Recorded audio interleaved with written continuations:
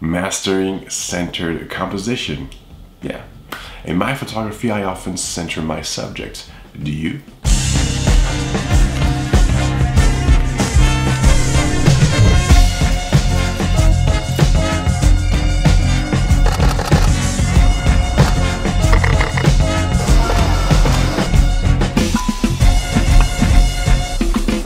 Yes, I'm a fan of centered composition. It's an effective way to show your viewer where the main focus is and to give importance to your subject. I know a lot of photographers that avoid this at all costs. They don't want to center their subject because it feels it's way too easy for them and it feels, according to them, a bit amateurish. But the thing is, why have your subject off center if it's not justified? Every decision you make will have an impact on your image. I've said it before, your shot must be thought out.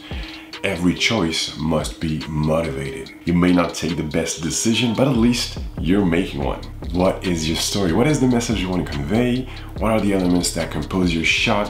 What do you want to capture? And why? This raises a lot of questions and I try to answer them before I release that shutter. I don't shoot and crop later, at least I try. Every time I capture an image, for me, almost all the work is already done unless my project needs some heavy compositing or digital enhancements. I started working with wide-angle lenses a few years ago and you probably know it, wide-angle lenses, when you work with people, they tend to warp, extend limbs, arms, legs and everything on the edges. They distort the human body. So one way to kind of avoid that or minimize this effect is to actually center your subject. I even made a video about wide-angle lenses in the past. If you haven't seen it, go check the link in the description box below. No ambiguity here. We know where the main focus is, even if your model is really small in the frame, and centering your subject kind of helps. I love, and you know what I love, wide-angle lenses. I love the epic feel that it gives to your image. You can of course play with the distortion with your wide-angle lens. I sometimes do that when working with dancers, shooting from the bottom up, slightly tilting my lens to give them longer legs. Another good reason to use centered composition effectively is to play with symmetry. I love Wes Anderson, and although we don't have anything in common in terms of aesthetics, we do share the same love of centered, symmetrical shots. It doesn't have to be perfect. Symmetry can be induced with only a few common elements on the left and on the right side of your shot. Centering your subject also increases the feeling of isolation. And of course, another way to make a strong centered composition is to use leading lines. Your viewer will be drawn and sucked inside your image.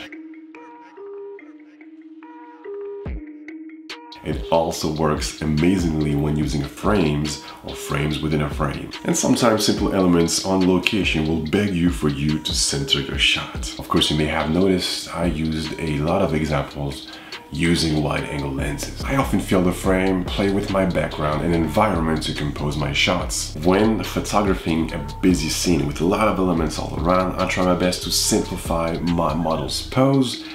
I try my best to guide the viewer's eyes towards the main focus, and centering my subject really helps to do so. Basically, think twice before using any techniques of composition that you can learn out there. The rule of thirds, the golden ratio. Don't just, do things because they feel technically more professional.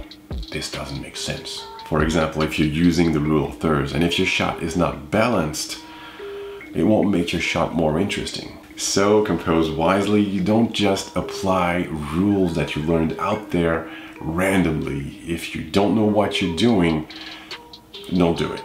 I wanted to talk about this a long time ago. Now it's done. Hope you learned a thing or two. And you know what? Tell me, do you center your models? Do you center your models in your frame? Do you center your subjects? Tell me why in the comments below. Please give me a little thumbs up for support, and if you haven't subscribed to this channel already, please consider doing so. You can also join me on Instagram if you want to know where I am right now and what I'm currently working on. And let me please wish you a fantastic Sunday. And let me of course wish you a fantastic Sunday. I guess I'll see you all next week. But until then, please have a good one.